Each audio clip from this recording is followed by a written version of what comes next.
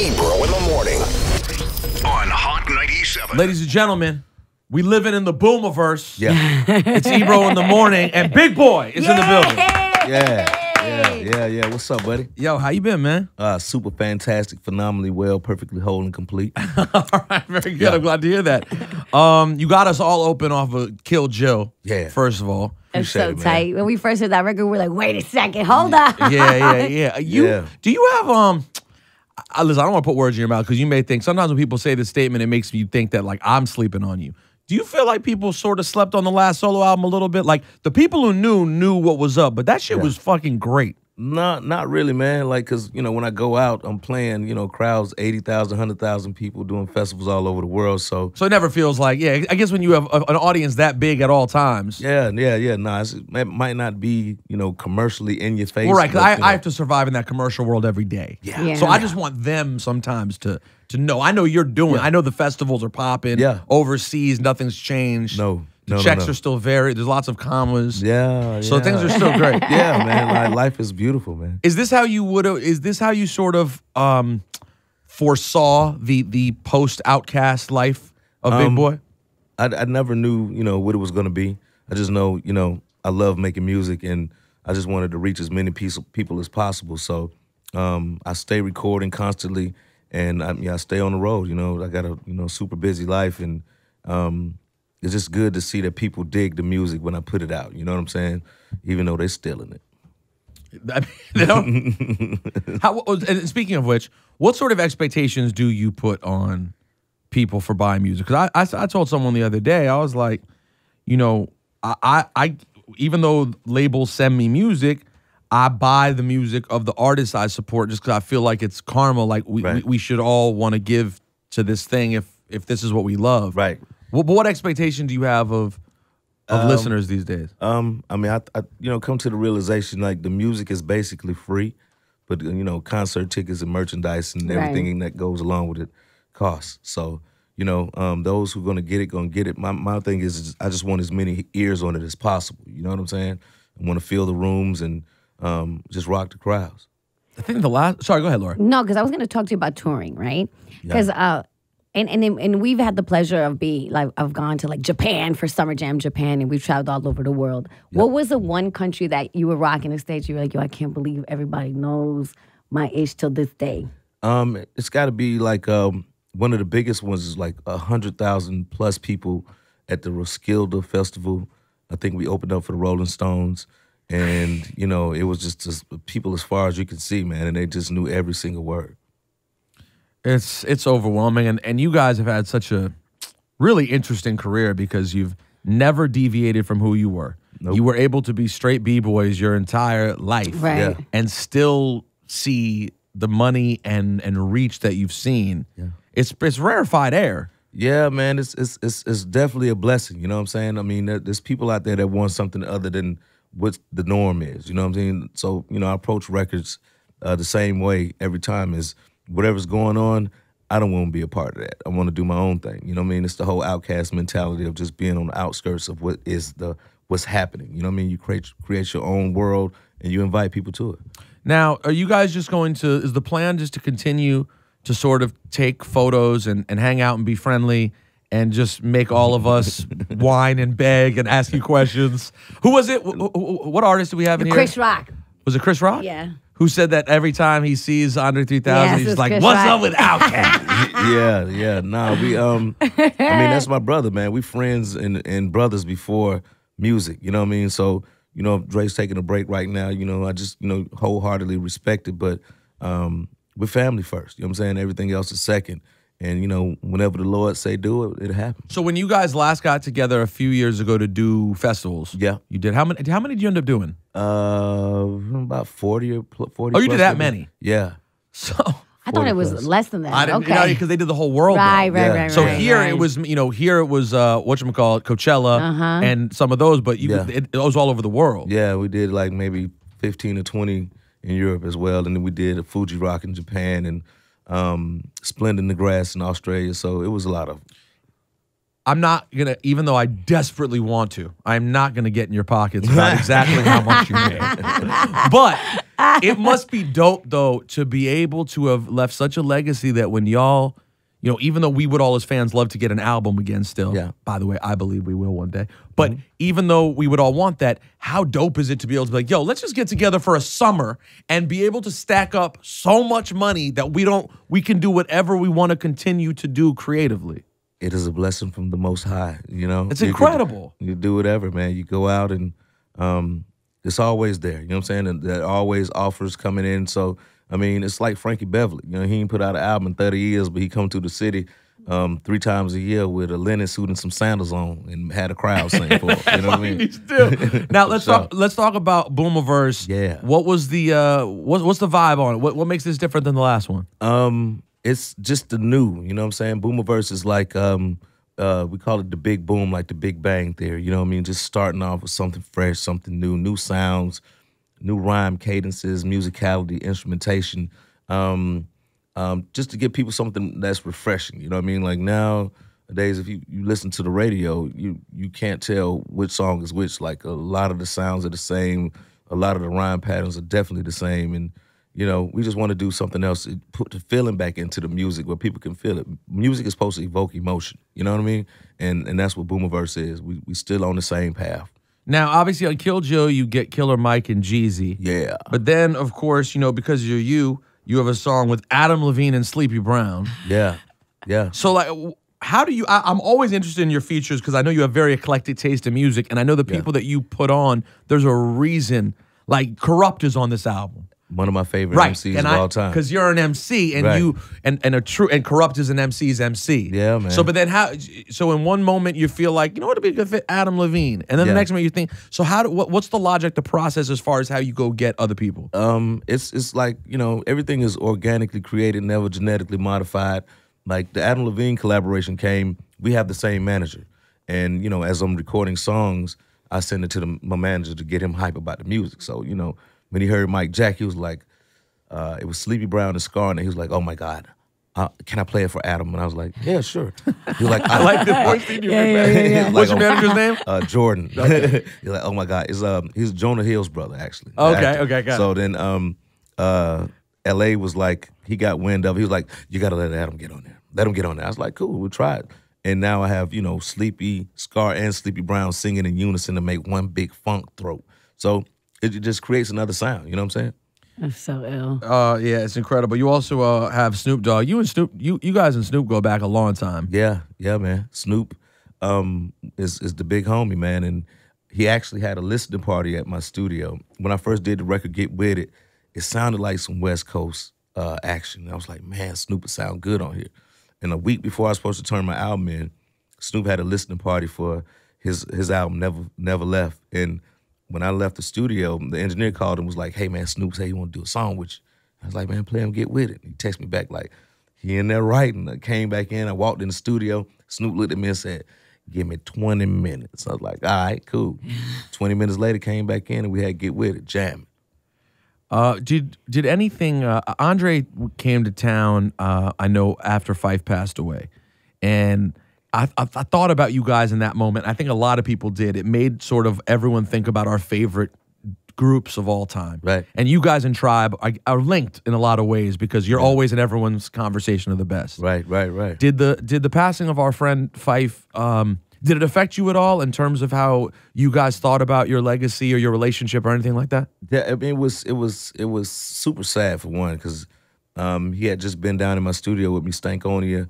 We actually got a couple of records that me and Phife did together. You know what I mean? Really? Oh yeah. You know, I'm gonna put them out too. Wow. So we got a couple of jams, and you know, we were talking about doing the Tribe Called Cast album with Outkast and Tribe Called Quest, and you know, biggest tease in the history of the world. It was real. It was a real conversation. Not conversation. Q-Tip flew to Atlanta. Ali Shaheed Muhammad. We all met at Dre's house. We got to the point of picking out beats for the album.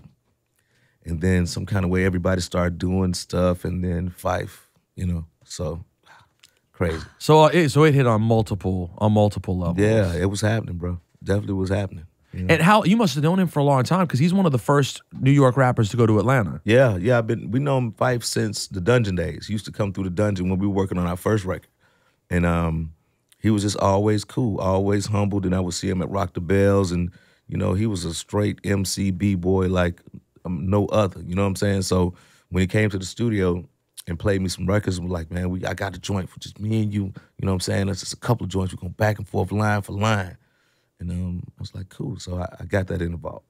Did you and Phife ever feel a kinship as being the members of groups in which y'all are the more, and I say this with the highest reverence to Tip and Andre, but you guys were the more normal, regular, sports-loving dudes in your respective duos, and Dre and Tip are the like eclectic, artsy, one, you know what I'm saying? Yeah, I mean, you know, we all got them different facets to our personalities, you know what I'm saying? Just some things just come out more than other. Like me, I'm known as the family guy, you know what I'm saying? I'm always with my kids, and, you know, of course I love sports. My boys play ball, so, you know, I try to keep, you know, my family life as normal as possible. You know what I'm saying? I'm singing a lot because my kids do everything. So people might see me at Top Golf or at the high school football games. Like I would love to see you at Top Golf. I'd be so excited for that. Oh boy, I'm talking about threw out my rotator cuff with them kids. So you know, I took every Friday off last season for my kids' football games for Friday Night Lights. I'm taking every Friday off this season. So wow. I'm a real deal parent.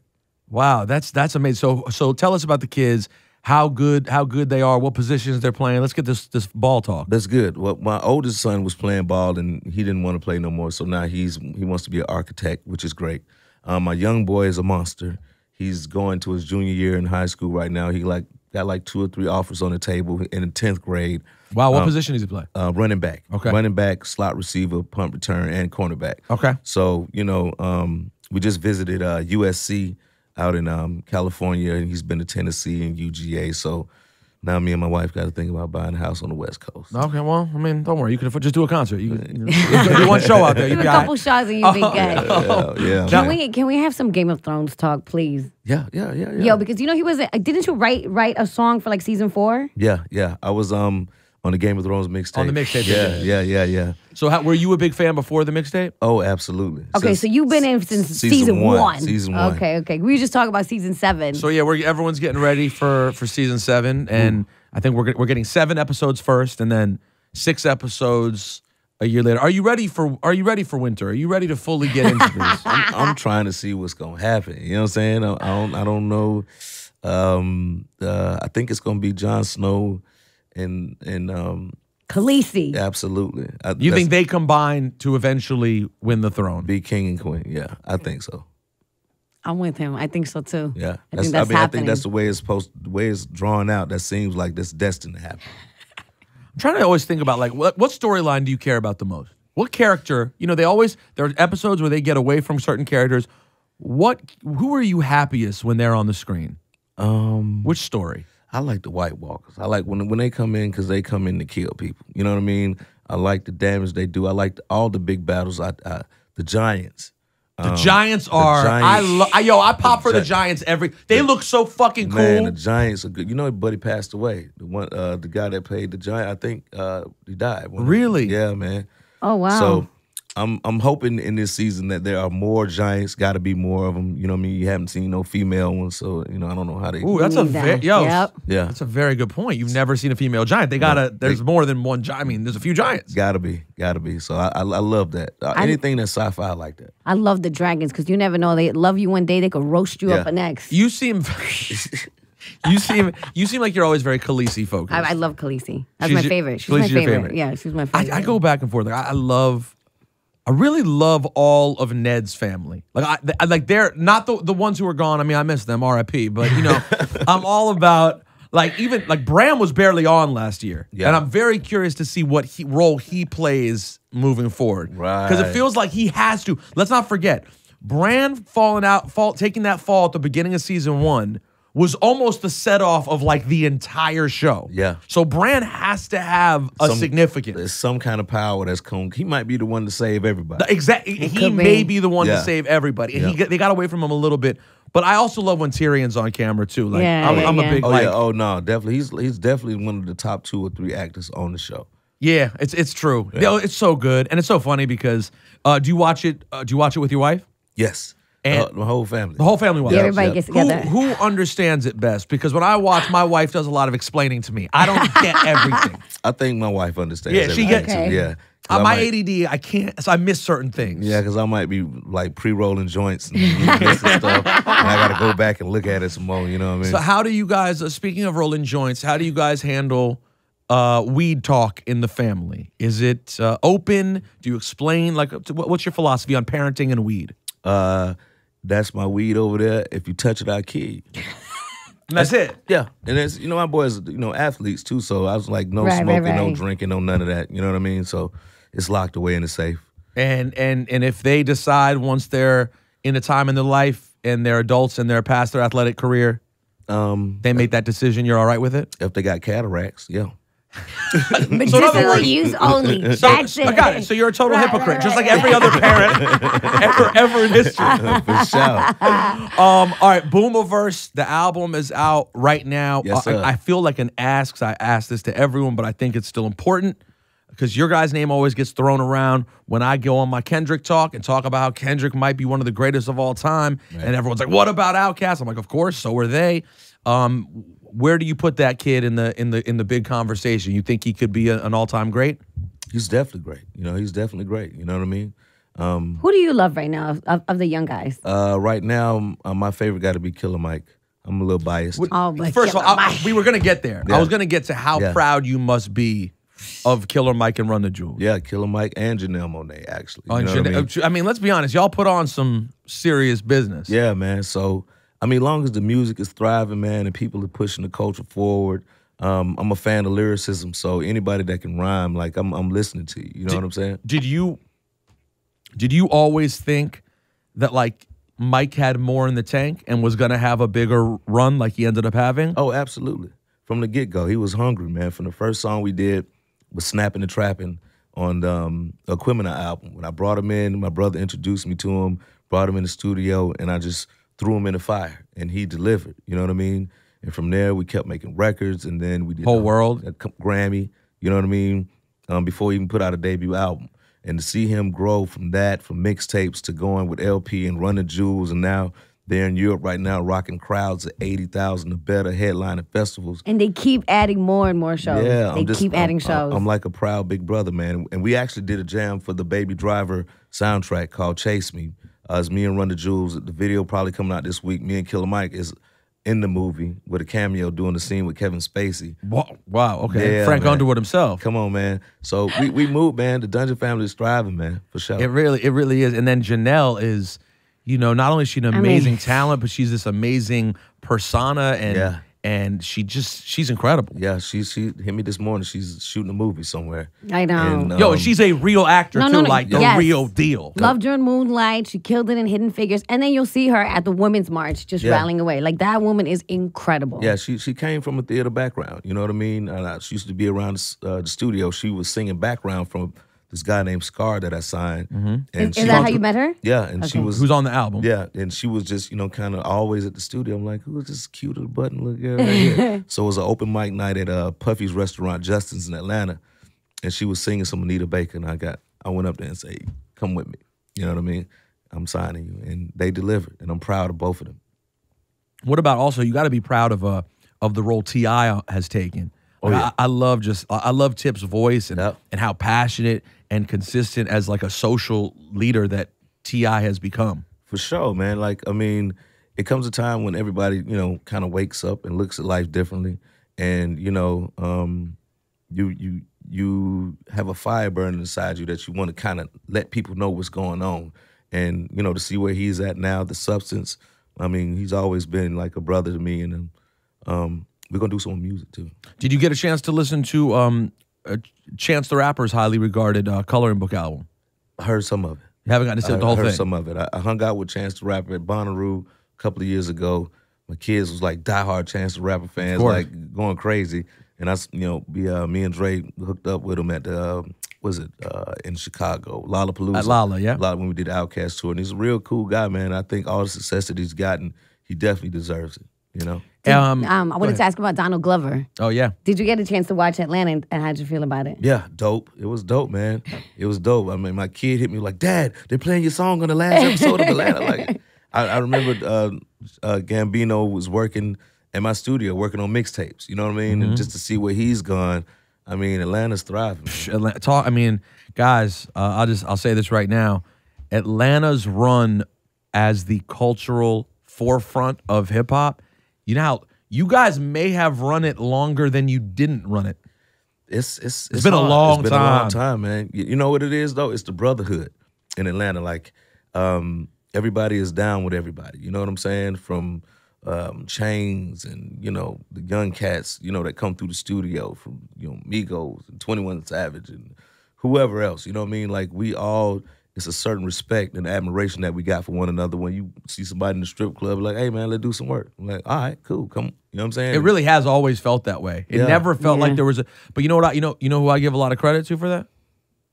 Outkast. Because I mean, y'all set the bar for Atlanta of you don't have to be one thing. Yeah, you can be anything and you could still be hip hop. Absolutely, man.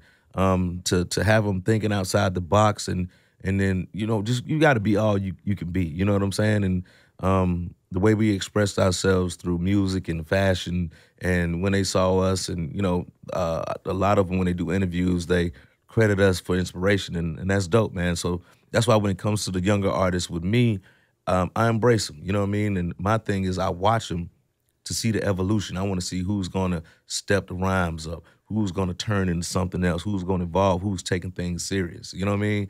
And, in 3 to 5 years, you'll find out what's going to be what. We've heard so many rumors of like Outkast, of a biopic happening. Do you think that you guys would ever sit down and really like go for it and commit to something like that? Yeah, no, we're going to do it. We're going to do it. We talked about it. We're just trying to see who's going to do it, but we definitely want to be involved, and we don't want nobody telling our story without us. You know what I mean? So, but there will be an Outkast movie one day. Oh, most definitely. Yeah. I'm hooking up with Dre tonight. We're going to go to dinner. And Dre's here. Dre's around, huh? He's between here and Atlanta. Yeah, but I mean, these days, more and more often, you hear Andre pops up here, Andre pops up there. At the Whole Foods. Yeah, he's very regular Brooklyn Andre. Yeah. For sure, man. Big Boy, Boomiverse is out right now. Thank you for making time for us. Know that. Thank Appreciate you. it, man. All right, man. Peace.